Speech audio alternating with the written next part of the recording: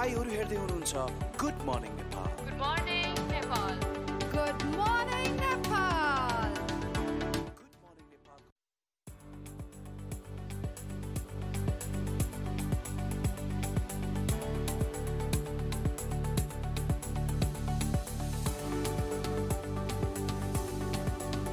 Good morning Nepal. Good morning Nepal. Good morning नेपालको यो एकदमै नवीन एपिसोडमा उही सकारात्मक सोच, जोश, जागर र ऊर्जा सहित यो बिहानी प्रहरमा एकदम धेरै स्वागत गर्न चाहन्छौँ। आज पनि देश विदेशका थुप्रै जानकारीमूलक प्रसङ्ग र विशेष संवाद सहित कार्यक्रममा आइसकेका छौँ। म मात्रिका सुवेदी र म हो प्रिया सिग्देल। गुड मर्निङ नेपालमा तपाईहरु सबैजनालाई स्वागत छ। जहिले पनि हामी भन्छौँ सूर्योदयको किरणसँग सुरु हुने यस बिहानीलाई जहिले पनि विशेष बनाउनु पर्छ र विशेष बनाउनको लागि हामी जहिले पनि बिहानी 8 बजेदेखि 9 बजेसम्म आइतबारदेखि शुक्रबारसम्म कान्तिपुर टेलिभिजन मार्फत हजुरहरूसँग जोडिने गर्छौँ र साथै विश्वभर कतै हुनुहुन्छ हामीलाई साथ दिन चाहनुहुन्छ भने kantipurtv.com लगइन गरेर पनि हामीलाई साथ दिन सक्नुहुन्छ। र हामी यो सँगै आजदेखि अर्को महिनामा प्रवेश गरेका छौँ। फागुन महिना सकेर यस वर्षको अन्तिम महिनाको पहिलो दिनमा छौँ। आज चैत्र 1 गते 2080 साल, अङ्ग्रेजी मिति मार्च 14 तारिक सन् 2024 हो भनेदेखि तिथिको कुरा गर्दाखेरि फाल्गुन शुक्ल पञ्चमी तिथि हो र आज यो चैत्र 1 गतेलाई मीन सङ्क्रान्तिका रूपमा पनि बुझिन्छ, लिइन्छ र त्यही अनुसारका आज विभिन्न कर्महरू गरिन्छ। चैतको धेरै धेरै शुभकामना तिमीलाई। चैतको तिमीलाई पनि धेरै धेरै शुभकामना। अब यो 1 महिनापछि 81 साल सुरु भनेपछि नयाँ वर्ष, नयाँ जोश र नयाँ बजेटहरुको रिलिज पनि हुँदै जान्छ भनेपछि पक्कै पनि यो 81 साल नेपालको राम्रो लागि राम्रो, स्पेशली हामीले जब आर्थिक साइडको कुरा गरेर आउँछौँ सबैको लागि बेटर होस्। तर 80 साल हेर्ने हो भने नेपालको लागि, नेपालको खेलको लागि, खेलकुदको ठाउँमा हेर्ने हो भने, खेलकुदको क्षेत्रमा हेर्ने हो भने नेपालले एकदमै राम्रो प्रयास गरिरहेको छ। हरेक क्षेत्रमा नेपालले बेटर परफर्म गरिरहेको छ। हरेक ठाउँमा हेर्ने हो भने वुमेन टिमले पनि त्यसरी नै शाइन गरिरहेको छ भने खेलाडीहरू पनि त्यसरी शाइन गरिरहेको छ। सो 80 साल चाहिँ खेलको लागि निकै राम्रो त भएको छ। तर सँगसँगै ती हारहरू पनि सँगसँगै जुडेर आउँछ। जब हामीले जितको सेलिब्रेट गरेर आउँछौँ सँगसँगै मात्रिका हारको पनि अलिकति चाहिँ निराशा हुन्छ। जुन अहिले भइरहेको हङकङमा भइरहेको ट्राई सिरिजको पनि कुरा गर्न आवश्यकतामा छ, जुनमा नेपाल लगातार अब आई थिङ्क यो फिनाले हारेर नेपालको लगातार चौथो हार भइसकेको छ। मात्रिका एकदमै यो हिजो भएको खेलमा नेपालले हार बेहोरे पछाडि नेपालले लगातार T20 आई सिरिज, यो ट्राई नेसन सिरिजमा लगातार चौथो पटक फाइनलमा हार बेहोरेको छ। फाइनलमा प्रवेश गरेर फाइनलमा हार बेहोरेको यो चौथो पटक हो। हिजो पनि हामी सारा नेपाली असाध्यै उत्साहित थियौँ। अस्ति नेपालले नै हराएको पपुवा न्युगिनी र नेपाल बीच फाइनल खेल हुँदै थियो हङकङको मैदानमा। नेपाली समर्थकहरू त्यहाँ झण्डा बोकेर पुगेका थिए। हामी देश विदेशमा रहेका नेपालीहरूले समर्थन गरिरहेका थियौँ। तर खेल हो, भन्न सकिँदैन भने जस्तै हिजोको खेलमा पनि नेपाल अलिकति निरीह जस्तो देखियो, अलिकति केही नमिले जस्तो देखियो। नेपाल राम्रोसँग जमेर खेल्न सकेन र नेपालले हिजो टस पनि जितेको थियो र तर फिल्डिङ रोज्यो। पहिले ब्याटिङको निम्तो दियो पपुवा न्युगिनीलाई। पपुवा न्युगिनीले राम्रो स्कोर खडा गर्यो र नेपालले चाहिँ 86 रनले पराजित हुन पुग्यो। जबकि 172 रनको विजयी लक्ष्य पछ्याएको नेपालले 16.3 ओभरमा 85 रनमा अल आउट हुन पुग्यो। अलिकति नेपालले एकदमै निराशाजनक प्रदर्शन गर्यो। नेपालको साइडबाट कुरा गर्ने हो भने सन्दीप जोराले सबैभन्दा धेरै रन बनाउन सफल भएका थिए, जुन भनेको 17 रन, जम्मा 17 रन नै सबसे धेरै रन भनेको थियो मात्रिका। भनेपछि हिजो एक तरिकाले हेर्नु भने नेपालको लागि अलिकति एकदमै क्लोज हार पनि भन्न मिल्दैन। नेपालले निकै राम्रो परफर्मेन्स गर्न सकेन हिजो भन्ने पनि पक्कै पनि भन्न मिल्छ। क्रिकेट स्ट्राटेजिस्टहरूले पनि नेपालको हिजोको फिनालेमा कतै न कतै बलिङ रोज्नु पनि एउटा was not a good move जस्तो भने चाहिँ नेपालले फिल्डिङ चुज गरेको भए सायद पपुवा न्युगिनी अर्को फर्ममा आउन्जेलसम्म पनि नेपाललाई एउटा एडभान्टेज हुन सक्थ्यो। तर नेपालले पहिल्यै बलिङ चुज गर्नु might not be a very good move on the finale पनि भनेर भन्न सकिन्छ, जुन सामाजिक सञ्जालमा पनि चर्चा भइरहेको छ यही विषयमा। एकदमै नेपालले हिजो खासमा एकदमै कमजोर स्कोरमा समेट्ने त्यो लक्ष्यले पहिले फिल्डिङ रोजेको थियो, तर राम्रै योगफल खडा गर्यो। पछि यो जो चेज गर्न सकिने लक्ष्य थियो, नेपाली खेलाडी त्यसको लागि सक्षम पनि थिए। तर हिजो सायद ब्याटिङ जम्न सकेन। विभिन्न कारणहरू हुन्छन्। खेल हो, खेलाडी बीच हुने खेल हो। पपुवा न्युगिनीका पनि त खेलाडीहरू हुन्, 101 खेलाडी छन्। पपुवा न्युगिनीबाट सिक्नुपर्ने एउटा कुरा नि प्रिया, जस्तो अस्तिको दिन लगातार 2 खेल खेलेको थियो पपुवा न्युगिनीले। त्यो पनि पहिलो खेल नेपालसँग हारेको मनोबल सहित, दोस्रो खेल हङकङ विरुद्ध खेलेको थियो। हङकङ विरुद्ध 10 विकेटले चाहिँ जितेर फाइनलमा स्थान बनाएको थियो। लगातार फेरि हिजो पनि खेल खेल्यो भन्दाखेरि खेलमा चाहिँ पपुवा न्युगिनीका खेलाडीहरूको त्यो साहस हैन, त्यो एउटा ऊर्जा हेर्दाखेरि एकदमै राम्रो त्यो हिजोको खेलमा पनि देखियो। सायद नेपालले हिजोको हारबाट पक्कै आगामी खेलमा, आगामी दिनहरूमा हुने खेलमा केही न केही पाठ सिक्नै पर्छ र त्यही अनुसारको रणनीति बनाउनेछ भन्ने आशा राख्छौँ। यो सँगै 4वटा हार हामीले भन्यौँ, अलिकति यसअघि कोसँग कसरी हारेको थियो अलिकति कुराकानी गरौँ। यसअघि अक्टोबरमा भएको थियो नेपाल, हङकङ र युए बीच मुलपानी र टियु क्रिकेट मैदानमा भएको थियो ट्राई नेसन टी20 सिरिज। त्यसमा पनि टियु मैदानमा भएको फाइनल खेलमा नेपाल युएईसँग 4 विकेटले हारेको थियो। र मात्रिका त्यस्तै गरेर नोभेम्बरमा आइसिसी T20 भएको विश्वको कप एसिया क्षेत्रको छनौटमा नि फाइनल टियु मैदानमै भएको खेलमा ओमानसँग पनि नेपाल चाहिँ सुपर ओभरमा गएर पराजित भइसकेको थियो। र त्यस्तै गरी हेर्ने हो भने 2 साता अघिदेखि नेपाल नेदरल्यान्ड्स र नाम्बियासँग खेलेको नेपालमै भएको गेम T20 आई सिरिज जुन थियो त्यसमा पनि नेपाल फिनालेमा गएर हारेको थियो। र अहिले जुन हामीले नेदरल्यान्डसँग पराजित भइसकेको थियो नेपाल, र त्यस्तै गरेर हङकङमा भएको यो गेममा पनि पिएनजीसँग नेपालको हार भयो। ब्याक टु ब्याक हार नेपालको लागि भइरहेको छ। पक्कै पनि अब छिटै सुरु हुन लागेको छ एसिसी प्रिमियर कप पनि मात्रिका, र त्यसमा पनि यदि यस्तै खाली पर्फर्मेन्स नेपालको कन्टिन्यू भइराख्ने हो भने पक्कै पनि नेपाली दर्शक भन्दा नि नेपाली खेलाडीहरूको लागि छुट्टै प्रेसर पनि हुन्छ, किनकि ब्याक टु ब्याक लुज नेपालको लागि पक्कै पनि आइसिसी ऱ्याङ्किङ र सँगसँगै आगामी दिनमा आउन लागेको एसिसी प्रिमियर कपको जुन गेमहरू हुन्छ त्यसमा चाहिँ यो पर्फर्मेन्सले पक्कै पनि नेपाली टिमलाई इनफ हुँदैन भन्दै, तर हार जितको कुरा गरिराख्दाखेरि नेपाली टिमलाई आगामी दिनमा आउने यो एसिसी प्रिमियर कप जुन सुरु हुन लागेको छ त्यसको लागि विशेष दिँदै पिएनजीको जुन स्पिरिट हामीले यो पालि देख्न पायौँ, स्पेसली हङकङमा भएको गेममा पिएनजीको स्पिरिटलाई चाहिँ पक्कै पनि हामीले जहिले पनि सिक्नुपर्छ। र जीवनको एउटा ठुलो सिक पनि हो मात्रिका, कि जीवनमा हार भइराख्दाखेरि त्यो हारलाई आफ्नो जीवनको यथार्थ होइन, तर त्यो हारलाई जित्न सक्ने, त्यसलाई मैले चेन्ज गर्न सक्छु भन्ने एउटा विश्वास आफूमाथि राख्नु, त्यही नै सबसे ठुलो सत्य हो भन्ने कुरा पिएनजीले प्रुभ गरिसक्यो। र यही भन्दै मात्रिका अब हामी अर्को प्रसङ्गतिर लागौँ। एकदमै पक्कै पनि तिमीले भने जस्तै अलिकति जोड्न मन लाग्यो। हारेपछि जित्नुको मजा अलि बढी नै हुन्छ हैन, तर नेपाल वर्ल्ड कपमा पुगिसकेको छ, त्योभन्दा ठुलो खुसी हामीलाई केही पनि छैन। त्योभन्दा बाहेकका खेलहरू पनि जितोस्, आगामी दिनको लागि नेपाली टोलीलाई शुभकामना, हामी सबैलाई शुभकामना भन्दै एउटा राजधानीसँग जोडिएको एउटा प्रसङ्ग, राजधानी र अहिलेको प्रदेश राजधानी बागमती प्रदेश राजधानी हेटौँडा जोड्ने असाध्यै पुरानो मार्ग कान्ति लोकपथ अन्तर्गतको चाहिँ यो बाटो अब आजदेखि करिब 1.5 महिना दिउँसोको समयमा पुरापुर बन्द हुने भन्ने जानकारी आएको छ। यो चाहिँ ललितपुरको साद्दो बाटोबाट हेटौँडा पुग्ने कान्ति लोकपथ अन्तर्गतको चाहिँ ललितपुरको कालचे खण्डको सडक त्यहाँ चाहिँ चौडा बनाउनको लागि 1.5 महिनाको लागि चाहिँ सडक यो राजमार्ग बन्द गर्न लागि हो भनेदेखि यो मर्मत सम्भारको लागि चाहिँ यो कालचेदेखि बौगुवा खण्ड बिहान 10 बजेदेखि साँझ 5 बजेसम्म चाहिँ बन्द रहनेछ भनेर त्यहाँको आयोजना कार्यालयले जानकारी दिइसकेको छ। करिब 1.5 किलोमिटर लामो बाटो र त्यस पनि अलिकति साँगुरो ठाउँमा रहेको बाटोलाई चाहिँ चौडा गर्नको लागि चाहिँ यो बाटो बन्द पनि गरिएको मात्रिका, र त्यो बाटो बनाउनको लागि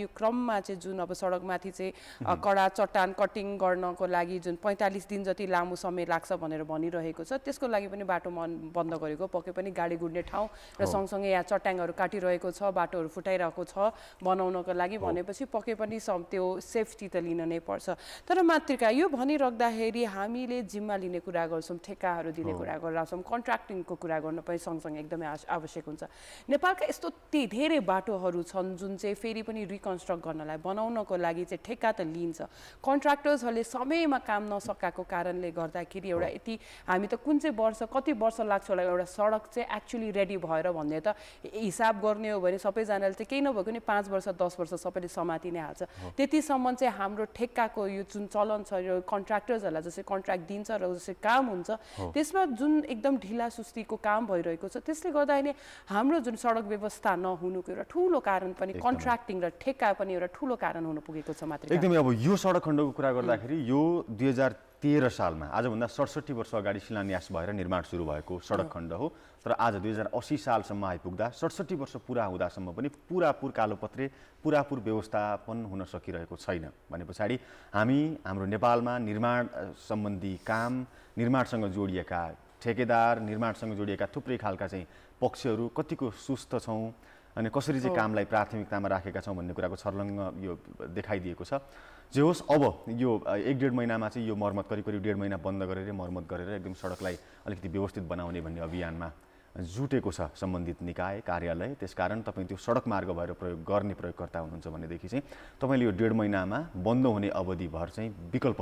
खोजेर यात्रा गर्नुहोला भन्दै विदेशको एउटा रोचक प्रसङ्गतिर लाग्नु हो यो प्रसङ्ग यति रोचक छ कि यो इतिहासमा अमेरिकाको इतिहासमा पनि हेर्ने हो भने यो आफैमा नै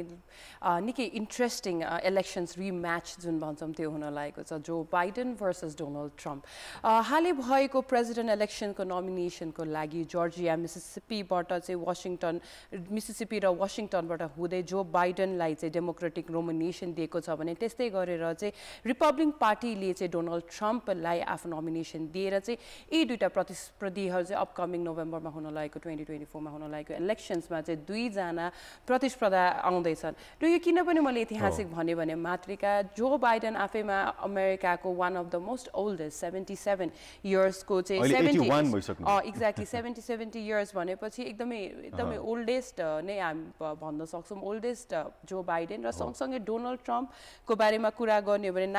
91 फेलोनी काउन्ट सँगसँगै क्रिमिनल केसेस इन्भल्भिङ उहाँले क्लासिफाइड डकुमेन्ट्सहरूलाई कसरी ह्यान्डल गर्नुभयो त्यसको माथि उहाँको अटेम्प्ट 2020 इलेक्सनलाई पनि ओभरटर्न गर्ने यस्ता धेरै एलिगेसन लागेको Donald Trump versus Joe Biden भनिसकेपछि अमेरिकाको यो जो बाइडेन र डोनाल्ड ट्रम्प बीच हुने डेमोक्रेटिक र रिपब्लिकन बीच हुने यो रिम्याच हुन लागेको छ त्यसमा पक्कै पनि धेरै एउटा एक्सपेक्टेसन छ तर डोनाल्ड ट्रम्प पनि कसरी कम ब्याक गर्नु होला किनकि डोनाल्ड ट्रम्पको आफ्नो प्रेसिडेन्सी सकेपछि विवादमा नै रहेको छन् भिन्न केसेसले गर्दा विवादितमा रहेको डोनाल्ड ट्रम्प अब कसरी कम ब्याक गर्छन् र जित पोल पनि कसरी निकाल्छ भन्ने कुरा एकदमै हामीले अहिले अमेरिकाको यो सबसे नै डिबेटेबल सबसे धेरै अहिले न्युजमा चर्चामा बटोलिरहेका Joe Biden versus Donald Trump एकदमै अब यो सन् 2020 को चुनावकै झल्को दिने गरी फेरि यसपालि सन् 2024 मा चुनाव हुँदैछ डेमोक्रेटिकका तर्फबाट चाहिँ वर्तमान राष्ट्रपति जो बाइडेन रिपब्लिकनको तर्फबाट पूर्व राष्ट्रपति डोनाल्ड ट्रम्प हैन अब 77 वर्षको उमेरमा उनी राष्ट्रपति भएका थिए बाइडेन भने अहिले 81 लागे तर डोनाल्ड ट्रम्प 73 वर्षको उमेरमा पहिला राष्ट्रपति भए थिए अहिले 77 वर्षका भएका छन् पहिला चाहिँ 67 वर्षको उमेरमा उनी राष्ट्रपति भएका थिए भन्दाखेरि चाहिँ यो यसपालिको चुनावी प्रतिस्पर्धा झन् धेरै रोचक बन्नेवाला छ अमेरिकाको राष्ट्रपति चुनाव भन्ने बित्तिकै विश्व राजनीति तरङ्गित हुन्छ हैन त्यसकारण पनि अमेरिकी राष्ट्रपति चुनाव अब एकदमै चुनावको पूर्व सन्ध्या पनि सुरु भइसकेको छ अबको केही महिना पछाडि चुनाव हुन्छ पक्की दुईजना उम्मेदवार बीच भिडन्त हुने भनेर पक्की भइसकेको छ अमेरिकाको राष्ट्रपति चुनाव आउँदो नोभेम्बर 5 तारिखको दिनको लागि तोकिएको छ यो वर्ष अमेरिका सँगसँगै बेलायतमा दक्षिण अफ्रिकामा भारत रुस लगायतका मुलुकमा पनि चुनाव हुँदैछ त्यसकारण विश्व राजनीति यस वर्षको लागि असाध्यै उर्वर पनि देखिन्छ विश्व राजनीतिले सबैजनालाई डिभाइड हैन जोडेर लिएर आउँछ र जोड्ने क्रममा पनि कस्तो हुन्छ भन्दाखेरि भोटिङ काउन्ट्सको डिभिजन हुन्छ त्यसै गरेर पोलिटिकल र कल्चर डिभाइड जुनहरू छ त्यसलाई पनि एकदमै डिपन गर्ने एउटा यस्तो प्लेटफर्म भन्छ चुनाव र चुनावलाई नै अझै स्ट्रङ बनाउनको लागि हामी आम जनताको सबसे ठुलो ताकत पनि यही चुनावको टाइममा हो जहाँ हाम्रो भोटको कारणले गर्दा हाम्रो शक्ति भनेको भोटिङ हो त्यही भएर नेपालमा नि जब चुनाव हुन्छ संसारमा चुनाव भइराख्दाखेरि हामी आफूले कसलाई भोट दिइरहेको छु कुरामा नि त्यतिकै नै आफू एकदमै केयरफुल भयौँ जिम्मेवार तरिकाले गरेर भोट रेजिस्टर गरेर भोटिङ गर्छौँ भने पनि त्यसले गर्दाखेरि पनि हामीले एकदमै ठुलो देशमा परिवर्तनको प्रतीक पनि ल्याउन सक्छौँ भोट हाम्रो हक हो र भोटिङ राइटलाई पनि हामीले प्रयोग गर्नुपर्छ र अमेरिकामा पनि यसरी नै भिन्न तरिकाले मान्छेलाई भोटिङ गर्नको लागि क्याम्पेन्सहरू पनि गरिरहेको छन् जसमा हामीले केही दिन अघि पनि धेरै कुराहरू भोटिङ्सलाई लिएर एकदम इन्ट्रेस्टिङ क्याम्पेन्सहरू पनि भइरहेको छ कि भोट गर्नुपर्छ र पक्कै पनि जो बाइडेन भर्सेस डोनाल्ड ट्रम्पको आगामी दिनमा कस्तो सिलसिलाहरू एपिसोड्सहरू आउँदै जान्छ त्यो त हामीले हेरि नै हाल्छौँ तर वर्ल्ड पोलिटिक्समा इम्प्याक्ट हुने यो प्रेसिडेन्सियल इलेक्सनको लागि डेमोक्रेटिक र रिपब्लिकनलाई हामीले एकदमै विशेष दिँदै अब बढौँ मात्रिका जसले सबै चिजको असर गर्छ इभन यो हाम्रो बाइडेन एन्ड ट्रम्पलाई पनि असर गर्छ इज मौसमको अपडेट लिएर नै आज दिनको सुरुवात गरौँ एकदमै अहिले नेपालमा पश्चिमी न्यूनचापीय रेखाको चाहिँ यो प्रणालीको साथै स्थानीय वायुको आंशिक प्रभाव रहेको अवस्था छ समग्र देशको मौसमको कुरा गर्दाखेरि चाहिँ अहिले कर्णाली र सुदूरपश्चिम प्रदेश लगायत देशको पहाडी भूभागमा चाहिँ आंशिक बदलिरहेको स्थिति छ भने बाँकी भूभागको मौसम मुख्यतया सफा नै रहेको अवस्था छ र त्यस्तै गरेर दिउँसोको समयमा सुदूरपश्चिम प्रदेश लगायत देशका पहाडी भूभागमा आंशिकदेखि साधारणतः बदली सफा रही बाँकी भूभागमा मौसम मुख्यतः सफा रहनेछ भने गण्डकी कर्णाली र सुदूरपश्चिम प्रदेशका पहाडी भूभागमा एक दुई स्थानमा हल्का वर्षाको सम्भावना रहेको छ र देशको उच्च पहाडी तथा हिमाली भूभागका एक दुई स्थानमा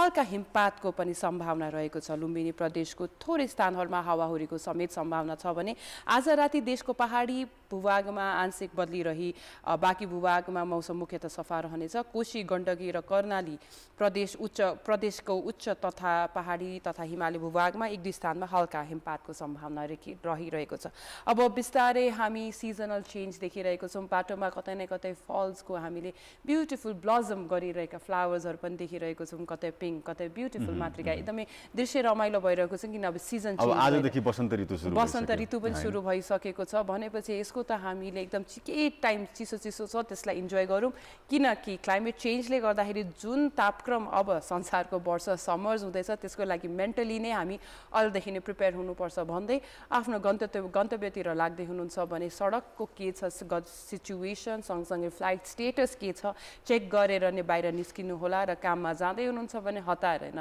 पहिला आफ्नो सबै काम भ्याएर ब्यालेन्स तरिकाले आफ्नो कामहरू गर्ने एउटा मेसेज दिँदै अब गुड मर्निङ नेपालमा आज एकदमै विशेष कुराको चर्चा गर्न बाँकी छ। जुन हाम्रो स्वास्थ्य जुन हाम्रो जीवनलाई जोडेर चाहिँ यसले एकदमै धेरै कुराहरू निर्धारित गरिरहेको हुन्छ। तर यसमा हामी कतिसम्म सचेत छौँ कतिसम्म चाहिँ हामी सिरियसली लिन्छौँ आफ्नै जीवनलाई भन्ने कुराहरूको बारेमा पनि चर्चा गर्नलाई हामीसँग एकदमै मुख्य अतिथि पनि जोडिँदै हुनुहुन्छ। तर हामी सबै चर्चा गर्छौँ यो छोटो ब्रेकपछि।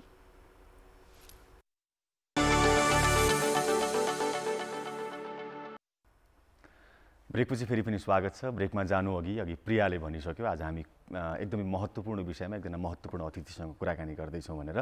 हाम्रो जीवनसँग जोडिएको जीवनका थुप्रै आयामहरूसँग जोडिने बिमा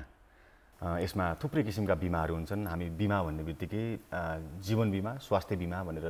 बुझ्छौँ। त्यसबाहेक पनि बिमाका थुप्रै आयामहरू हुन्छन्। आज हामी समग्र नेपालको बिमा क्षेत्रको अवस्था नेपालीहरूमाझ बिमाको परिचय कतिको स्थापित भइरहेको छ बिमाबारे नेपाली नागरिकहरू कतिको अवेर छन् कतिको सचेत छन् नेपालमा बिमा शिक्षा नेपालमा बिमाको प्रभावकारिता या उपादेयता कस्तो छ लगायत मेटलाइफ नेपाल जो असाध्यै अग्रणी र प्रतिष्ठित बिमा कम्पनी हो इन्टरनेसनल बिमा कम्पनी पनि हो र नेपालमा मेटलाइफ नेपाल यो बिमा कम्पनीको अवस्था कस्तो छ नेपालीहरूमाझ कतिको लोकप्रिय छ कतिको सफल छ लगायत अरु थुप्रै बिमाका विषयमा कुराकानी गर्छौँ। आज हामीसँग संवादको लागि मेटलाइफ नेपालका भाइस प्रेसिडेन्ट सँगसँगै जेनरल म्यानेजर निर्मल काजी श्रेष्ठ हुनुहुन्छ। स्वागत छ सर कार्यक्रममा। Thank you so much. आराम हुनुहुन्छ? एकदम ठिक छ हजुर। आज बिहानी हजुरले हामीलाई साथ दिनुभएको छ। पक्कै पनि यस्तो विषयमा चर्चा गर्नको लागि जुन विषयमा हामी अझै पनि आम जनता कतै हेजिटेन्ट छौँ बिमाको कुरा गर्दा हामीले आम भाषामा इन्स्योरेन्स भन्ने शब्द बिमा भन्ने शब्द हामीले बुझिसक्या जस्तो लाग्छ। तर हजुरको एक्सपिरियन्समा बिमा भने के हो र यो बिमा चाहिँ नेपालमा चाहिँ कसरी चाहिँ मान्छेहरूले चाहिँ बुझ्नुभएको जस्तो लाग्छ? Thank you so much Priyaji. सर्वप्रथम त प्रियाजी मातृकाजी लगायत सम्पूर्ण good morning Nepal team Kantipur टेलिभिजनलाई हार्दिक धन्यवाद दिन चाहन्छु बिमा क्षेत्रको बारेमा केही हाइलाइट गर्ने मौका दिनुभएकोमा। हजुर। सो इट्स बेसिकली बिमाको बारेमा कुरा गर्दाखेरि थुप्रै टेक्निकल यसको परिभाषाहरू दिन सकिन्छ। तथापि हामी सर्वसाधारणले सम्पूर्णले बुझ्ने तरिकाले कुरा गर्नुपर्दाखेरि बिमा भन्दाखेरि पनि सबभन्दा पहिला अलिकति यसको ब्याकग्राउन्ड भन्न चाहन्छु म। एभ्री इन्डिभिजुअल संसारमा कुनै पनि व्यक्ति आफू सर्भाइभ गर्नको लागि सबैभन्दा नहुने कुरा भनेको इन्कम जेनेरेसन त हुनैपर्छ। चाहे हजुर चाहे म चाहे कुनै पनि व्यक्ति इन्कम भनेको त्यति महत्त्वपूर्ण छ। तर त्यो इन्कम अर्न गर्नको लागि चाहे सायद हामी आफैले काम गर्नुपर्छ अथवा हामीले पैसा लगानी गरेर काम गरेको खण्डमा इन्कम जेनेरेट हुने। तर जति नै इन्कम भए पनि अल्टिमेटली इन्कम त लिमिटेड हुन्छ। त्यो रिसोर्सेस त हामीसँग लिमिटेड हुन्छ। त्यो लिमिटेड इन्कमले नै हामीहरूको चाहिँ दिनचर्याहरू हामीले गुजारा गर्नुपर्ने हुन्छ। हामीहरूको बेसिक निड्सहरू घाँस बाँस कपास हामीहरूको सोसियल रेस्पोन्सिबिलिटीहरू हामीहरूको एजुकेसनल रेस्पोन्सिबिलिटी बच्चाको रेस्पोन्सिबिलिटिजहरू होइन विवाह व्रतबन्ध एनिथिङ वी डु त्यही लिमिटेड इन्कमलाई चाहिँ म्याक्सिमम एकदमै म्यानेजमेन्ट गरेर चाहिँ हामीले चलाउनु पर्ने हुन्छ। Right this is the every इन्डिभिजुअलको एउटा दिनचर्या होइन हजुर। अब त्यो गर्दै गर्दाखेरि एउटा कुरो सत्य कुरा चाहिँ के हो भन्दाखेरि कुनै पनि हालतमा यो इन्कम चाहिँ सदा सर्वदाको लागि चाहिँ कन्टिन्यू हुँदैन। कुनै टाइममा गएर त स्टप हुन्छ र त्यो स्टप हुने मेजर कारणहरूमा हजुरको याद गर्नुभयो भनेदेखि आइदर जो इन्कम गर्ने व्यक्ति हो उसको डेथ भयो भने अथवा उसको डिसेबिलिटी भयो भने होइन डिसेबिलिटी भएर कामै गर्न नसक्ने अवस्था पुग्यो अथवा कामै टुट्यो भने कामै टुटेर पनि अर्को काम गर्न सकेला होइन काम टुट्यो भने त अर्को काम गर्न सकेला। तर डेथ भयो भने डिसेबल भयो भने होइन हस्पिटलाइजेसन महिनौसम्म हस्पिटलाइजेसन भएर बस्नु पर्यो भने होइन अथवा चाहिँ वृद्ध अवस्था भएर चाहिँ अब म काम गर्न नसक्ने अवस्था पुगेँ भनेको टोटल्ली इन्कम स्टप हुने फिजिकल वातावरण भनेको यो हो नि त। र यो बेलामा जुन चाहिँ फाइनेन्सियल इन्कमको लस हुन्छ त्यो बेलामा प्रोटेक्ट गर्ने अरू कोही पनि आएर गर्दैन। हाम्रो दाजुभाइ दिदीबहिनीहरू समाज आएर हामीलाई भन्ने चाहिँ एउटा सान्त्वना दिने हो त, कठैबाट यस्तो भएछ बिचरा उहाँ भित्र जानुभएछ तपाईँ के गर्नुहुन्छ भन्ने एउटा फुलको एउटा गुच्छा लिएर आउनुहुन्छ, सबै कुरा हुन्छ। तर अल्टिमेटली यो किसिमको इरिपेरेबल लसलाई प्रोटेक्ट गर्ने भनेको चाहिँ त्यो इन्कमलाई कन्टिन्यू गराउने भनेको चाहिँ बिमा हो। यति मात्र बुझ्ने हो भनेदेखि बिमा प्रष्ट हुन्छ, अरू कुनै पनि कुरा बुझ्न जरुरी छैन। बिमा is so simple, हामीको financial protection. हजुर, जसरी तपाईँले बुझाइदिनु भयो नि अहिले बिमा भनेको के हो भनेर एकदमै सुन्दर तरिकाले हैन। तर नेपालमा समग्र नेपालको अवस्था हेर्दाखेरि चाहिँ बिमाबारे यतिको चेतनशील नागरिकहरूको हिस्सा कति प्रतिशत जति होला हैन। अब मेरो आफ्नै उदाहरण दिउँ, मैले बिमाबारे बुझिकन पनि मैले बिमा गरेको छैन अहिलेसम्म भन्दाखेरि बिमाबारे चेतना नभएका र चेतनशील भएर पनि बिमाबारे खासै ख्याल चासो नपुर्याएकाहरू कस्तो पाउनुहुन्छ समग्र सिनारियो चाहिँ? इट्स बेसिकली बिमाको बारेमा जानकारी धेरै नै भइसकेको अवस्था लाग्दछ मलाई। पब्लिकमा धेरै नै यसमा चाहिँ जानकारी लिइसक्नु भएको छ। तर यसलाई चाहिँ सिरियसली सोच्न चाहिँ अलिकति कमी भएको हो कि ठाउँ ठाउँमा भन्ने किसिमको हो। जस्तो मोस्टली के छ भन्दाखेरि सर्टेन मिथ्सहरू छन् कि बिमामा, त्यो बिमाको मिथ्सहरूले गर्दाखेरि पनि अल्टिमेटली मान्छेले चाहिँ त्यति बिमा नगरीको अवस्था हो कि भन्ने जस्तो लाग्छ मलाई। फर इक्जाम्पल यहाँले लिनुभयो भनेदेखि हामीहरू धेरैले भन्छौँ कि मलाई अहिले नै पैसा छैन, भविष्यको लागि के होला, किन अहिले सोच्ने होइन। तर हजुरको सबभन्दा महत्त्वपूर्ण के हुन्छ भने अहिले नै मलाई म्यानेज गर्नलाई मलाई यति धौधौ छ भने भविष्यमा बिरामी पर्दा, भविष्यमा डेथ भएको खण्डमा, भविष्यमा डिसेबिलिटी भएको बेलामा झन् के होला त। द्याट इज मोर डेन्जरस नि त होइन र। त्यस कारण अहिले नै भएको इन्कमबाट जे जति अहिले त मेरो के भने वर्किङ तपाईँको एज छ भनेदेखि त्यो वर्किङ एजमा जति मैले इन्कम जेनेरेट गरेर आउँछु त्यसबाट थोरै मात्र छुट्याएर मैले भविष्यलाई पनि सोचेँ भनेदेखि मेरो फ्युचर निड्सलाई पनि मैले अहिलेदेखि म्यानेज गर्न सक्छु होइन। फ्युचरमा गएर चाहिँ मलाई क्रिटिकल इलनेस भयो भनेदेखि मैले चन्दा उठाएर हिँड्नु परेन। फ्युचरमा चाहिँ केही भयो भनेदेखि मलाई सरकारसँग पैसा माग्न जानु परेन। त्यो त कहिले सोच्नु पर्नेदेखि अहिलेदेखि नै वाइज हुनु पर्यो नि त होइन। र त्यो जुन चाहिँ सोच छ फ्युचर निडलाई पनि म अहिलेदेखि म्यानेज गर्छु भन्ने सोच जोसँग हुँदैन होइन, उहाँहरूले चाहिँ बिमा गर्नुहुन्न। तर फ्युचर जसले सोच्नुहुन्छ yes I want to make a very bright future, भोलि अनएक्सपेक्टेड जे पनि हुनसक्छ त्यसको लागि आजदेखि म्यानेज गर्न जान्छु भनेर वाइज पिपुलहरू डेफिनेटली दे डु बिमा। हजुर, तपाईँले भनिराख्दाखेरि पनि समाजमा पनि हामी सबैजनाले आफ्नो क्लास समाजमा चाहिँ हाम्रो इन्कम के छ, हाम्रो एक्सपेन्स के छ, त्यसले गर्दा नि स्तरहरू बनाइरहेको छ। High level फ्यामिलीदेखि high level income जेनेरेसनदेखि लिएर लो इन्कमसम्म भएर त्यसरी डिभाइडेड क्याटेगोरिज छ। त्यसमा जति प्राथमिकता एउटा हाई लेभल इन्कम भएको व्यक्तिहरूले त्यो पक्कै पनि मैले मेरो इन्सुरेन्स मेरो भविष्यको बारेमा सोध्छु भनिराख्दाखेरि दैनिक जीविका नै आज मैले डेली वेज पेयर भएर चाहिँ जम्मा गरिरहेको पैसाको चाहिँ प्रायोरिटी नै आज दिनभरि मैले बेलुका खाना खान पाउने हुन्छ। त्यसमा सरकारले पनि केही न केही सहुलियतहरू त गरिदिरहेको हुन्छ। र त्यो गर्दै पनि तपाईँलाई कतै लाग्दैन बिमाप्रतिको जुन साक्षरता जुन चाहिँ वर्गमा अलिक धेरै हुनुपर्ने त्यहाँ नै कम भएको र जहाँ भइरहेको छ, जहाँ अलरेडी अवेर छ उहाँले त इन्सुरेन्स लिइ नै रहेको जस्तो लाग्दैन हजुरको एक्सपिरियन्समा चाहिँ? Priyaji that's very good question. यसमा के भन्न चाहन्छु भनेदेखि अघि जुन चाहिँ मिथको कुरा गरेँ यहाँनिर आउँछ। जेनरली पब्लिकमा के छ भनेदेखि इन्सुरेन्स महँगो छ, बिमा महँगो छ, एफोर्ड गर्न सकिँदैन भन्ने छ होइन। म यहाँलाई यस्तो इक्जाम्पल दिन्छु कि जसले गर्दाखेरि के हुन्छ भनेदेखि बिमा चाहिँ सबैको लागि चाहिँ एकदमै सहुलियत दरमा उपलब्ध हुन्छ भन्ने कुरा। हजुरलाई मैले के भन्न चाहेँ भनेदेखि let's forget about the Middle class high class पिपुलको पनि अहिले छोडिदिउँ। इभन बेसिक पोभर्टी लेभलको मानिसहरू जसले चाहिँ तपाईँको एउटा बाख्रा पालन गर्नको लागि 50,000 रुपियाँ लोन लिएर काम गरेर आउँछ, एउटा नाङ्लो पसल राख्नको लागि तपाईँको 20,000 रुपियाँ लोन लिएर काम गरेर आउँछ होइन। उनीहरू समेत यति सचेत छन् कि जो चाहिँ माइक्रो फाइनेन्स कम्पनीजबाट एउटा सानोतिनो लोन लिएर चाहिँ व्यवसाय गरिरहेको हुन्छन्, उनीहरू सम्पूर्णको के भन्दाखेरि बिमा गरिएको हुन्छ। हेर्नुहोस् भनेको एउटा तपाईँको नाङ्लो पसल गर्दै गर्ने व्यक्तिले, बाख्रा पालन गर्ने व्यक्तिले अथवा एउटा सानो चाहिँ के तपाईँको चाहिँ ग्रोसरी सप गर्दै गर्ने व्यक्तिले एभ्री इन्डिभिजुअलले चाहिँ तपाईँको चाहिँ के त भन्दाखेरि बिमा उनीहरूको लागि पहुँचमा छ भनेको उहाँहरूले इन्सुरेन्स गर्नु भएको छ त्यो चाहिँ जुन चाहिँ जस्तो मेटलाइफकै इक्जाम्पल दिने भनेदेखि पनि हामीहरूको लाखौँ व्यक्तिहरू जो चाहिँ माइक्रो फाइनेन्सबाट लोन लिनुहुन्छ उहाँहरूको इन्स्योर्ड हुन्छ र त्यो अवस्थामा के हुन्छ भन्दाखेरि in case of death of जो अर्निङ पर्सन छ उसको डेथ भयो भनेदेखि त उसको ऋण तिर्नलाई त त्यो ऋण त परिवारलाई बुकाएर जाने भएन नि त होइन उहाँको परिवारको ऋण त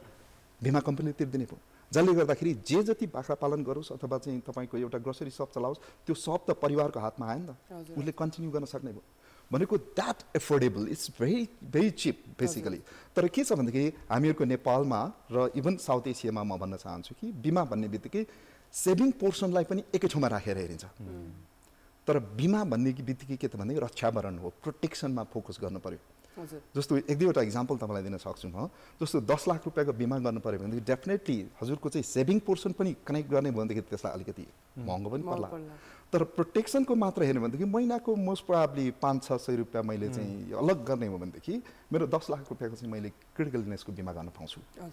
होइन मेरो चाहिँ टर्म लाइफ गर्न पाउँछु मैले होइन in case of death coverage हुने गर्न पाउँछु त्यसमा चाहिँ सेभिङ पोर्सन चाहिँ हुँदैन तर बिमा चाहिँ छ त्यहाँनिर त्यसकारण बिमा इज भेरी एफोर्डेबल त्यसलाई सेभिङ पोर्सन जोड्दाखेरि मात्र मानिसको बुझाइमा के महँगो छ हामी सुरुमै महँगो मान्छेको सोच चाहिँ अलि बढी महँगो एक्ज्याक्टली बिमा चाहिँ खासै महँगो होइन रहेछ हुन्छ अरू बिमाको आयाममा हामी फेरि आउँछौँ मेट लाइफतिर अलिकति फर्क मेट लाइफमै हुनुहुन्छ विगत झन्डै मेरो विचारमा 22 वर्षदेखि मेट लाइफको लगभग सुरुवाती कालदेखि तपाईँ हुनुहुन्छ र नेपालमा मेट लाइफ आज जुन स्थानमा छ त्यसमा तपाईँको पनि असाध्यै ठुलो भूमिका छ होइन यो मेट लाइफसँगको तपाईँको यात्रा होइन तपाईँको यो आजसम्म तपाईँले हासिल गर्नुभएको भूमिका आज तपाईँ जेनरल म्यानेजर हुनुहुन्छ भाइस प्रेसिडेन्ट होइन यो यात्रा अलिकति सम्झिउँ न कस्तो रह्यो 20-22 वर्षको यात्रा it is very interesting and meaningful म भन्छु मिनिङफुल होइन मिनिङफुल म किन भन्दैछु भनेदेखि हजुरको 22 वर्षसम्म कन्टिन्युसली एउटै अर्गनाइजेसनमा सर्भ गर्नलाई त there should be something behind नि त होइन अनि मलाई लागेको के छ भनेदेखि हजुरको यो मेट लाइफमा मैले काम सुरु गर्नभन्दा अगाडि 10औं वर्ष चाहिँ म हजुरको टुरिज्म इन्डस्ट्रीमा थिएँ अनि टुरिज्म इन्डस्ट्रीमा काम गर्दै गर्दाखेरि जब मेट लाइफमा मैले प्रवेश गरेँ र टुरिज्म इन्डस्ट्रीमा चाहिँ के चलन थियो भनेदेखि हजुरको हरेक 3-4 वर्षमा जब चेन्ज गरेन भनेदेखि चाहिँ अनि मेरो चाहिँ क्यापेबिलिटीमाथि क्वेसन आउन सक्ने त्यस्तो किसिमको त्यो चलन थियो त्यतिखेर होइन I don't know what is happening now तर that time that used to happen त्यतिखेरको अनुभव त्यसकारण 3-4 वर्षमा चाहिँ I used to change the जब अनि मेट लाइफ पनि म प्रवेश गरेको त्यस्तै तरिकाले हो कि 3-4 वर्षमा त म चेन्ज गरिहाल्छु भनेर सुरु गरेको होइन तर त्यो 3-4 वर्ष काम गर्दै गर्दाखेरि मेरो जर्नी चाहिँ 22 वर्षसम्म कसरी कन्टिन्यू भयो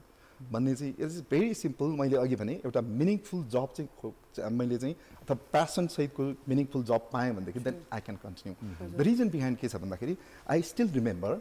हजुरको मोस्ट प्रोबेबली 2002 देखि मेट लाइफले कारोबार सुरु गर्यो 2001 को अन्तिमतिर चाहिँ इस्टाब्लिस भएको 2002 देखि कारोबार सुरु गर्यो र मलाई अझै पनि अलिकति मेमोरीमा मलाई के आउँछ भन्दाखेरि जब फर्स्ट क्लेम पे गर्दै थियो नि मेट लाइफले एकजना लेडी जो विधवा हुनुहुन्थ्यो सेतो कपडामा उहाँ चाहिँ क्लेम लिन आउँदै गर्दाखेरि अनि जब मेट लाइफले फर्स्ट क्लेम प्रदान गर्दै थियो मैले हेरिरहेको थिएँ क्लेम म्यानेजरले जेनरल म्यानेजरले त्यतिखेर क्लेम प्रदान गर्दै हुनुहुन्थ्यो त्यो जो लेडी हुनुहुन्थ्यो उहाँको आँखाबाट आँसु झरेको अनि उहाँले भन्नुभयो कि मेरो हस्बेन्डले मलाई यति माया गरेर यस्तो पैसा राखिदिनु भएको रहेछ मलाई भनेर जुन चाहिँ उहाँले एक्सप्रेस गर्नुभएको त्यो फिलिङ्सहरू हेर्दाखेरि then I felt yes this is where I can give the service to the society सोसाइटीको लागि पनि केही गर्न सक्छु देशको लागि पनि केही कन्ट्रिब्युट गर्न सक्छु त्यो फिलिङ कहाँ कहाँ भित्र मनमा गढेर बस्यो जसले गर्दाखेरि के भन्दाखेरि यो 22 वर्ष कन्टिन्यू भएको पत्तै भएन यो बिचमा मैले डिफ्रेन्ट क्यापेसिटीहरूमा काम गरेँ र ultimately that is to be तपाईँको त्यो पिरियड अफ टाइममा विदेशी जेनरल म्यानेजर हुनुहुन्थ्यो अनि विदेशी जेनरल म्यानेजरहरू बङ्गलादेशबाट आउनुभयो अमेरिकाबाट आउनुभयो र 2016-17सम्म विदेशी जेनरल म्यानेजरले रन गर्नुभयो र thanks to met life again so they developed me होइन ट्यालेन्ट डेभलपमेन्टमा मेट लाइफ एकदमै फोकस छ तपाईँको मोस्ट प्रोबेबली 45-46 हजार व्यक्तिलाई त डिफ्रेन्ट टाइपको ट्रेनिङहरू चाहे फिल्ड फोर्समा होस् अथवा चाहिँ अफिसमा होस् ट्रेनिङहरू प्रदान गरेको छ त्यो मध्येमा वान अफ द ट्यालेन्ट डेभलपमेन्टमा म पनि पर्छु होला most probably multinational कम्पनीहरूमा general manager Nepali रहनु एकदमै एकदमै कम हुन्छन् र I got that opportunity and thanks to met life for that and I am very happy हामीले हजुरलाई यसमा त बधाई पनि दिनुपर्छ एकदम बधाई दिन्छ त कन्सिस्टेन्सी नै के हो र प्यासनेट भयो भने पक्कै पनि हामी हाम्रो गोलतिर पुग्न सक्छौँ हजुरको 22 वर्षको एक्सपिरियन्स भयो मेट लाइफमा हजुरले एउटा एक्सपिरियन्स पनि सेयर गरे त्यो दिनबाट आजको दिनसम्म आएर हेर्दाखेरि चाहिँ बिमा साक्षरता नेपालमा चाहिँ तपाईँले त्यो दिन र आजको दिनमा चाहिँ एज अ पर्सनली चाहिँ हजुरको जर्नीमा चाहिँ कतिसम्म चाहिँ चेन्ज भयो जस्तो लाग्छ ह्युज चेन्ज हजुरको ह्युज सेन्स जब हामी मेट लाइफमा प्रवेश गर्दाखेरि हजुरको नेपालमा हार्डली होल इन्सुरेन्स इन्डस्ट्रीमा एउटा दुईटा प्रडक्टहरू हुन्थे त्यतिखेर जसमा तपाईँको बिमा साक्षरता भन्ने कुरो कुनै पनि थिएन त्यसमा मेट लाइफको प्रवेश गर्दाको 2002 तिरको एरामा हजुरको के थियो भन्दाखेरि त्योभन्दा अगाडि अर्को राष्ट्रिय बिमा संस्थान र अनि national life and general insurance company जसले चाहिँ जीवन बिमामा काम गर्नुहुन्थ्यो उहाँहरूको आफ्नै पेसमा गइराख्नु भएको थियो र 2002 पछाडिको अलमोस्ट हामीहरूको समकालीन भनेको एलआइसी नेपाल लाइफ र मेट लाइफ टुगेदर आउँदाखेरि म भन्छु अझै पनि गर्वका साथ मेट life brought a big revolution in the country for insurance इन्डस्ट्रीको लागि जसमा के त भन्दाखेरि इन्सुरेन्समा काम गर्नु खालि एउटा हामीहरूको एजेन्सी जुन चाहिँ छ पैसा कमाउनुको लागि मात्र होइन इन्सुरेन्स एउटा करियरको लागि पनि हो भनेर चाहिँ एजेन्सी डेभलपमेन्ट जुन चाहिँ सुरुवात भयो that's the point it started र एजेन्सीले करियरको रूपमा आफूलाई डेभलप गर्दै जाँदाखेरि जुन चाहिँ क्वालिटी सर्भिस चाहिँ कस्टमरमा दिन सक्नुभयो र गाउँ गाउँमा हरेक उसमा चाहिँ अप्रोच गर्न सक्नुभयो उहाँले that's the way like it is growing and त्यसमा कन्ट्रिब्युसन डेफिनेटली अदर होइन हामीहरूको जम्मा अहिले 14वटा लाइफ इन्सुरेन्स कम्पनीजहरू छ सबैजनासँगै लागेर गरिराख्नु भएको छ इन बिट्विन म हजुरको चाहिँ इन्सुरेन्स इन्डस्ट्रीको लाइफ इन्सुरेन्सको एसोसिएसनको प्रेसिडेन्ट भएर पनि काम गरेँ मैले होइन 2 इयर्स अहिले निवर्तमान अध्यक्षको रूपमा छु तर एज ए होल सम्पूर्ण इन्डस्ट्री अहिले लागिराख्नु भएको छ साक्षरता यति बढिरहेछ हजुरले सुन्नु भएको छ होला मोस्ट 40% पास चाहिँ हजुरको चाहिँ के छ भने पेनिट्रेसन भइरहेछ so this is really a remarkable achievement of insurance industry but much more to do again. Matrika हामीले यो इन्टरभ्यु सुन्ने सँगसँगै तिमी पनि एकदमै प्रेरित हुनु पर्यो कि अब हाम्रो शो सकेपछि मेट लाइफमा गएर हामीले पनि इन्स्योरेन्स खोल्नै पर्छ पक्कै पनि यो करियरसँग जोडिएको कुरा भविष्यसँग जोडिएको कुरा हामी भविष्यको लागि यति चिन्ता गरेर त भागीतरा हुन्छौँ तर त्यो भागिराख्दाखेरि कहिलेकाहीँ चाहिँ कति चिज हाम्रो कन्ट्रोलमा आज पनि छ भन्ने कुरा हामी बिर्सिन्छौँ अनि त्यही भएर हजुरले भने जस्तै इन्स्योरेन्सको कुरालाई कति सजिलै छ होइन हामीले यत्तिकै पैसा खर्च गरेर हुन्छौँ कि 400 500 केही न केहीमा खर्च गरेर हुन्छौँ तर त्यो आफ्नै भविष्यको लागि गर्नुपर्ने हुन्छ हामी अलिकति कता न कता चाहिँ अलिकति लोभी पनि हुन्छौँ सो आफ्नो ज्यानलाई आफ्नो भविष्यलाई पनि अलिकति माया गरेर लोभ देखाउँयो भने त्यहाँ चाहिँ हामीले पक्कै पनि रिजल्ट ल्याउन सक्छौँ मेट लाइफको एक्सेसिबिलिटीको कुरा गरौँ मेट लाइफ हजुरले भने जस्तै अहिले जताततै छ जसरी मेट लाइफले काम गरिरहेको छ तर मेट लाइफले काम गरिराख्दाखेरि तपाईँहरू जसरी एक्सेस पुऱ्याइरहनु भएको छ त्यसमा अहिले अझै थप न्युज पनि आइरहेको छ कि मेट लाइफले आफ्नो एउटा एप पनि सुरु गर्दैछ एपको बारेमा पनि सो यो एपको बारेमा अलिक चर्चा गरौँ यो एप कसरी सहज हुन्छ यो एप भर्खर सुरुवात हो कि अलरेडी तपाईँहरूले पहिल्यै ट्रायल गरिसक्नु भएको छ यो कसरी यो मार्केटमा पनि आइसकेको छ कि छैन यसको विस्तृत रूपमा चाहिँ हामीलाई जानकारी दिनु न हजुर थ्याङ्क यू प्रियाजी अलिकति यहाँनिर मैले डिजिटाइजेसनमा मेट लाइफ कसरी फोकस भइरहेछ भन्ने कुराहरू अलिकति यसमा कनेक्ट गर्न चाहेँ र कनेक्ट गर्दै गर्दाखेरि मैले यहाँलाई के भन्न चाहेँ कि मेट लाइफको वाइ यो जुन चाहिँ एप आयो भन्ने कुरामा मैले अलिकति ब्याकग्राउन्ड मैले भन्न चाहेँ मेट life is purpose driven company मेट लाइफको पर्पोज चाहे नेपालको कोही एकजना इम्प्लोइलाई सोध्नुहोस् अथवा अमेरिकाको इम्प्लोइलाई सोध्नुहोस् अथवा चाइनाको इम्प्लोइलाई सोध्नुहोस् अथवा जापानलाई इम्प्लोइलाई सोध्नुहोस् मेट लाइफको पर्पोज के हो भन्दाखेरि answer will be the same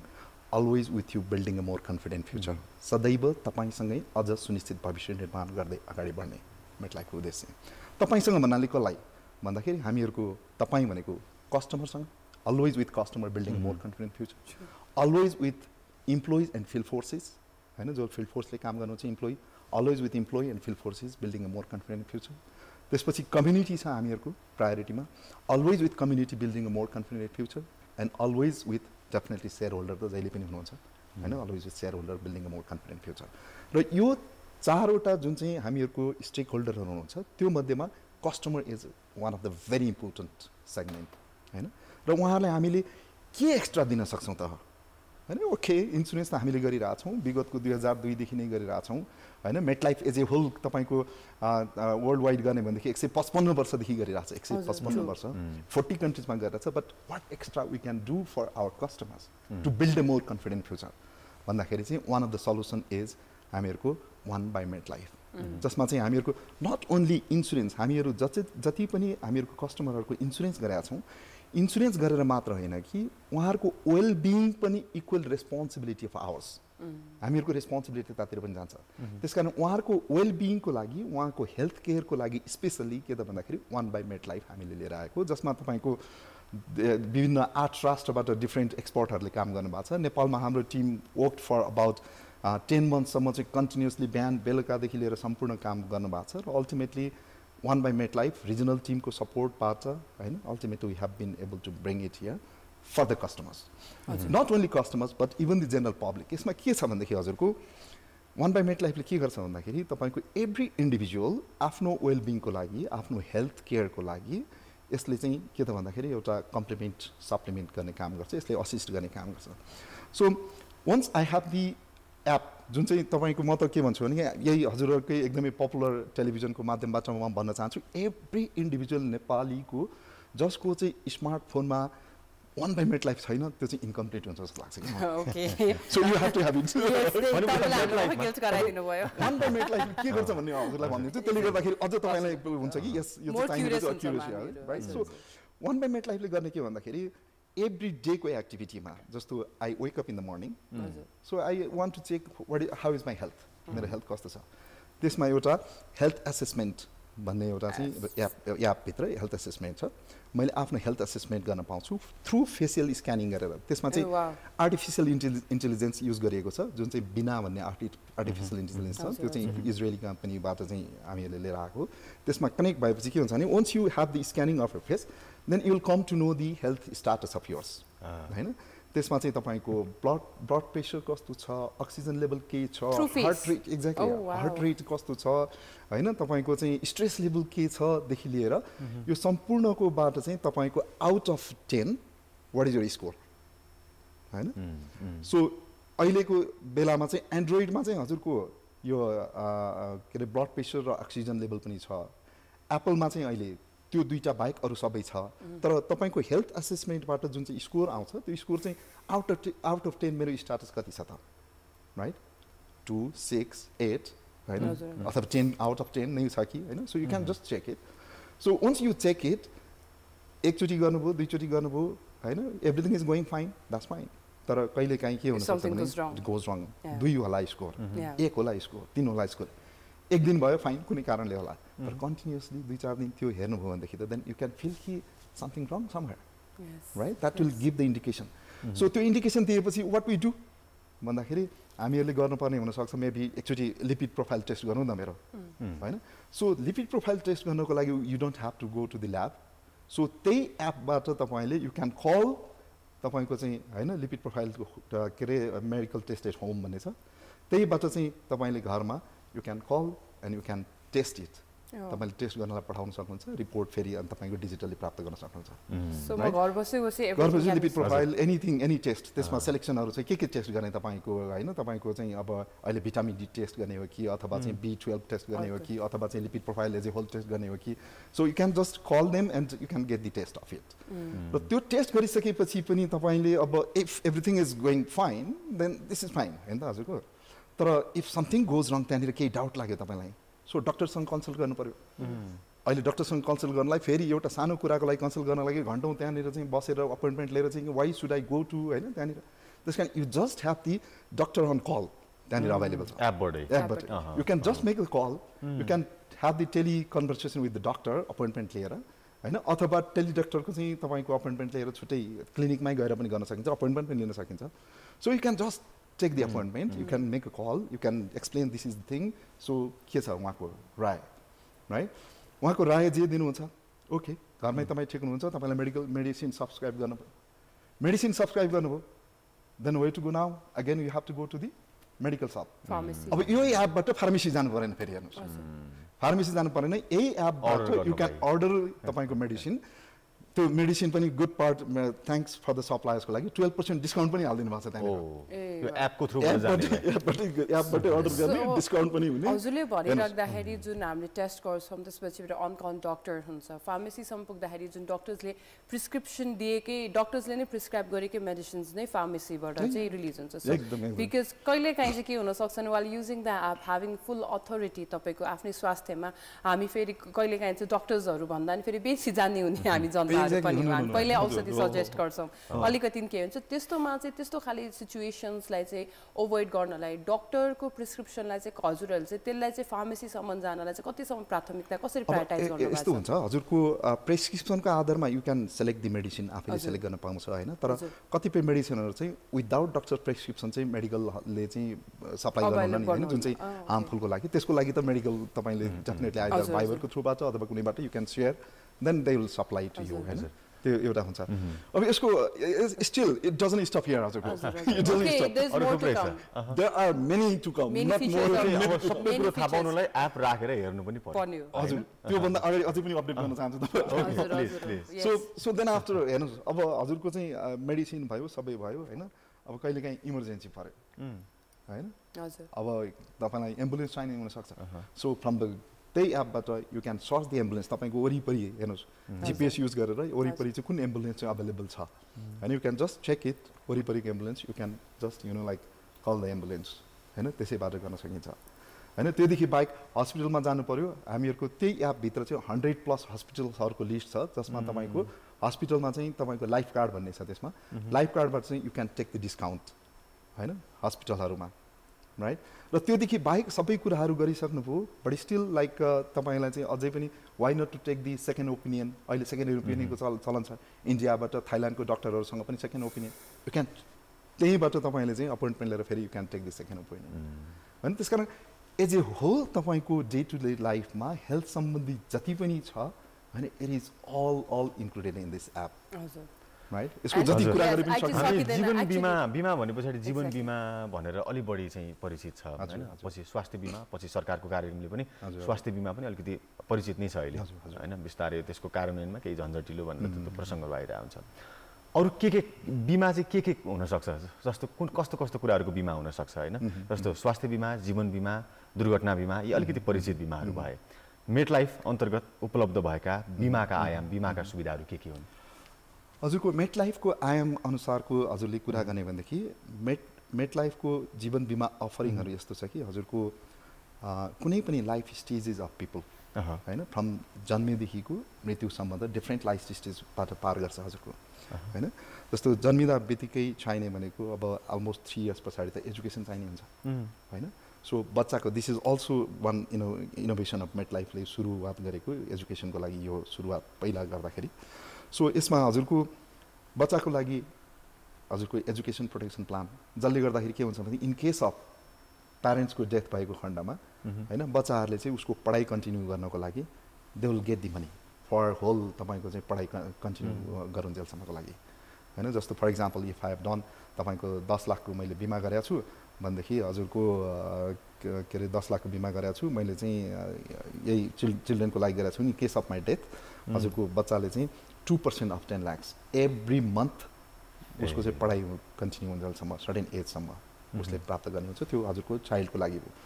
त्यस्तै गरेर तपाईँको चाइल्डदेखिको फर्दर अगाडि गर्दाखेरि हामीहरूको डिपोजिट प्रोटेक्सन प्लान भन्ने छ त्यसले चाहिँ के त भने युथहरूलाई जो चाहिँ वर्किङ एजको ग्रुपको पिपलहरूलाई होइन एजुकेसन प्रोटेक्सन सरी तपाईँको चाहिँ डिपिएस सँगसँगै अर्को के अरे मिड टर्म ग्रोथ डबल कभरेजहरू हुने प्लानहरू छ बिचको लागि ओल्ड एजको लागि के त भन्दाखेरि त्यस्तै गरेको तपाईँको चाहिँ मन्थली इन्कम हुने किसिमको होइन ओल्ड एज भएपछि मन्थली इन्कम चाहियो मन्थली इन्कम भनेको होइन त्यो भयो हजुरको लाइफपट्टिको हजुरले अघि भने जस्तै तर लाइफदेखि बाहेक यसलाई अलिकति महँगो सम्झिने हो भनेदेखि अघि भने जस्तो हामीले अर्को टर्म लाइफ भन्ने छ जुन चाहिँ हामीले स्पेसली फिमेलको लागि पनि लिएर आएको छौँ हामीले होइन life care beautiful for female life care brave for female and मेल दुइटालाई हुने किसिमको टर्म लाइफ छ टर्म लाइफमा चाहिँ तपाईँको अघि भने जस्तै 10 लाखको लागि तपाईँको मोस्ट प्रायः 500-700 मैले पे गरेँ भनेदेखि मन्थली पे गरेँ भनेदेखि then I can get that होइन मेरो कभरेज लिन सक्छु त्यो चाहिँ टर्म लाइफ हो हजुरको एउटा जीवन बिमा अर्को टर्म जीवन बिमा नै हो तर टर्मको लागि मात्र द्याट डजन्ट ह्याभ दि तपाईँको सेभिङ पोर्सन छैन त्यसमा चाहिँ खालि प्रोटेक्सन पोर्सन छ र मलाई लाग्दछ बिमा भनेको प्रोटेक्सन हो प्योर बिमा चाहिँ त्यो हो खासमा होइन त्यो हो अनि अर्को तपाईँको क्वेसनको आन्सर चाहिँ अर्को चाहिँ इम्प्लोइ बेनिफिट भनेको कर्पोरेट हाउसेसहरूले प्रोभाइड गर्नुपर्ने इम्प्लोइको लागि जुन चाहिँ बिमाहरू छ त्यो सम्पूर्ण बिमाहरू मेटलाइफसँग छ इम्प्लोइ बेनिफिट भनेर भन्छौँ हामी त्यसलाई र अर्को हामीहरूको माइक्रो इन्सुरेन्स जुन चाहिँ बेसिकली सुरुमा त लस बिजनेस भनेर एकदमै अलिकति छुट्टै राखेको थियो तर पछि गएर माइक्रोले होल मैले अघि पनि भने यहाँहरूलाई जस्तो मेटलाइफको हिसाबमा हेर्नु भनेदेखि 77 जिल्लामा चाहिँ डिफ्रेन्ट वेबाट माइक्रो फाइनेन्स पार्टनरहरूको थ्रुबाट हामीले अप्रोच गरेका छौँ र त्यो सानो अघि भने जस्तो जुन चाहिँ एन्टरप्रेनरहरू हुनुहुन्छ उहाँहरूको सम्पूर्णको बिमा माइक्रो इन्सुरेन्स भयो र त्योदेखि बाहेक अनि एक्सिडेन्ट एन्ड हेल्थ भयो एक्सिडेन्ट भएको खण्डमा हुने बिमा र अनि हेल्थको जुन चाहिँ हस्पिटलाइजेसनको बिमा अनि त्यसमा चाहिँ क्रिटिकल इलनेस सबभन्दा अप्ठ्यारो भनेको क्रिटिकल इलनेस जुन चाहिँ हजुरको हार्ट अट्याक हुँदाखेरि हैन किडनी फेलियर हुँदाखेरि अथवा तपाईको क्यान्सर हुँदाखेरि जुन चाहिँ यसमा चाहिँ म्यासिभ एक्सपेन्सेसहरू हुन्छ नि हजुरको हैन त्यो एक्सपेन्सलाई कभर गर्नको लागि चाहिँ क्रिटिकल इलनेस बिमा भनेर चाहिँ अहिले हजुरले यो सबै डिफ्रेन्ट काइन्ड्स अफ हामीले क्याटेगोरिजको कुरा गरेर राख्दाखेरि मैले अब यहाँ जोड्नै पर्ने कुरा र धेरैजनाले मलाई चाहिँ प्रश्न राख्नु भनेको भन्छ दुईटा प्रश्न छ एउटा गभर्मेन्टको हामीले जब इन्स्योरेन्सको कुरा गर्छौँ लगभग 16% मात्रै व्यक्तिहरूले चाहिँ आफ्नो 16% पपुलेसनले मात्रै गभर्मेन्ट बिमाहरू लिन सक्नुभएको छ त्यो बाहेकको धेरैवटा कारणले गर्दा अझै पनि लिन सक्नुभएको छैन सो जसले चाहिँ गभर्मेन्टको इन्स्योरेन्स चाहिँ अफोर्ड गर्न सक्नुहुन्छ त्यहाँ पनि एउटा ठुलो मार्केट छ जसले चाहिँ यो हामीले बिमा साक्षरताको जुन कुरा गरेको छ बिमा पुगाउनु पर्ने कुरा छ त्यो पनि एउटा ठुलो अनट्याप मार्केट छ त्यसलाई चाहिँ मेट लाइफले चाहिँ कसरी चाहिँ गभर्मेन्टसँग चाहिँ ट्याप इन गरेर पार्टनरसिप गरेर चाहिँ तपाईँहरूको जुन एप आइरहेको छ अहिले हातमा मान्छेहरूको फोन छ यो एप आइरहेको छ यो एपको जुन अझै गभर्मेन्टको पनि सँगै डिरेक्टली कोलाबोरेसन तपाईँहरूसँग भयो नि यसको मार्केट र यसको बिल्डअप र यसको चाहिँ जुन एक्सपेन्सन हुनसक्छ यो कतिसम्म ठुलो र इम्प्याक्टफुल हुनसक्छ होला त्यसमा कहिले पनि गभर्मेन्टसँग पनि सँगसँगै जाने कहिले पनि यो प्लान भएको छ कि छैन मेट लाइफको it's basically गभर्मेन्टसँग definitely we have approached in many तपाईँको स्टेक होल्डर्सहरूसँग जस्तो तपाईँको we can have the collaboration with the तपाईको SSF सोशल सेक्युरिटी फन्ड जुन चाहिँ छ सोशल सेक्युरिटी फन्डले आफैले इन्सुरेन्सको सर्टेन पोर्सनहरू हेरेर राख्नु भएको छ why not to have the insurance export itself to the industry त्यहाँनिर किन नहुने भन्ने एउटा हो अर्को हजुरको इट इज भेरी इम्पोर्टेन्ट जस्तो स्वास्थ्य बिमा गभर्मेन्टले चलाइरहेछ हैन त्यो गभर्मेन्टले चलाउनु सँगसँगै why not to be together with हामीहरूको नेपाल इन्सुरेन्स अथोरिटीकै सँगै आएर चाहिँ कोलाबोरेसन किन नगर्ने भन्ने कुराहरूमा भइरहेछ हैन देयर आर प्लेन्टी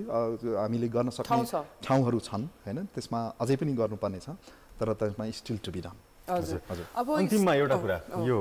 आमचाम जुन छ नि हैन यो American chamber of commerce in Nepal यो तपाईहरुकै नेतृत्वमा विशेष तपाईकै पहलमा पनि यो सुरुवात भएको हैन यो कर्पोरेट क्षेत्रमा निकै गहन र अर्थपूर्ण रूपमा तपाई संलग्न रहँदै आजको सफलता हासिल गर्नु भएको छ हैन यो चाहिँ आमचाम के हो हैन यो नेपालको लागि कसरी फलदायी छ यसको अलिकति बताइदिनुस् अन्तिममा संक्षिप्त द्याट्स ग्रेट क्वेशन एमचाम पनि लिएर आउनुभयो धेरै धन्यवाद तपाईलाई एमचाम इज हजुरको के छ भन्दाखेरि अमेरिकन लगानीहरू नेपालमा चाहिँ कसरी चाहिँ अझ चाहिँ बढाउन सकिन्छ हैन त्यसको लागि चाहिँ जति पनि अहिले नै अमेरिकन लगानी भएको कम्पनीहरू छ अहिले एमचाममा एप्रोक्सिमेटली 48 वटा कम्पनीहरू मेम्बर छन् जुन चाहिँ अमेरिकन लगानीमा नेपालमा इस्टाब्लिश भएका कम्पनीहरू छन् 48 वटा जुन चाहिँ American chamber of commerce through out the world चाहिँ के छ भन्दाखेरि युएस च्याम्बर अफ कमर्सको रूपमा चाहिँ संसारभरि नै यसको चाहिँ के अरे एमचामको रूपमा इस्टाब्लिश भएको छ हैन त्यसमा चाहिँ नेपालमा चाहिँ हामी अलि यङ नै हो यसमा इट्स अलमोस्ट 3 वर्ष मात्र भएको छ अनि त्यो 3 वर्षको क्रममा योभन्दा अगाडि चाहिँ हामीहरूको अजित शाहजी हुनुहुन्थ्यो प्रेसिडेन्टको रूपमा अनि जुन चाहिँ इस्टाब्लिस भयो यसमा थ्याङ्क्स गोज टु गभर्मेन्ट जति पनि स्टेक होल्डर्स छ युएस एम्बेसी छ देखि लिएर सम्पूर्ण जति पनि हामीहरूको मेम्बर कम्पनीजहरू छ त्यसबाट हामीले द मोस्ट इम्पोर्टेन्ट अचिभमेन्ट अहिलेसम्म भएको भने चाहिँ we have been able to take the एक्रेडिटेसन with the US chamber of कमर्समा चाहिँ अलमोस्ट 3 इयर्समा नै हामीले एक्रेडिटेसन पायौँ now we are affiliated with the United states chamber of कमर्ससँग चाहिँ एफिलिएटेड छौँ हैन अब यसमा चाहिँ हजुरले नेपाललाई कसरी फाइदा हुन्छ यसबाट भन्ने कुरा गर्दाखेरि चाहिँ एमचाम has a very good vision 2024-25 को लागि एउटा भिजन बनाएको छौँ हामीले हैन त्यो भिजन के हो भन्दाखेरि नेपाललाई हामीले यसरी ब्रान्डिङ गर्दैछौँ कि युएसमा हैन र अरू कन्ट्रीहरूमा जहाँनिर अरू स्टेक होल्डरसँग छ त्यसमा चाहिँ Nepal a country of possibilities नेपालमा थुप्रै पोसिबिलिटिजहरू छन् हैन त्यो पोसिबिलिटिजहरूको लागि चाहिँ then why don't you invest in Nepal हैन सो त्यसमा दुईटा पिलरहरू मेनली ल्याएको छौँ अहिलेको एक्जिस्टिङ जुन चाहिँ अमेरिकन कम्पनीहरू छ त्यसलाई चाहिँ कसरी अझ फ्लोरिस गराउन सकिन्छ र अर्को चाहिँ युएसबाट फर्दर इन्भेस्टमेन्टहरू कसरी बढाउन सकिन्छ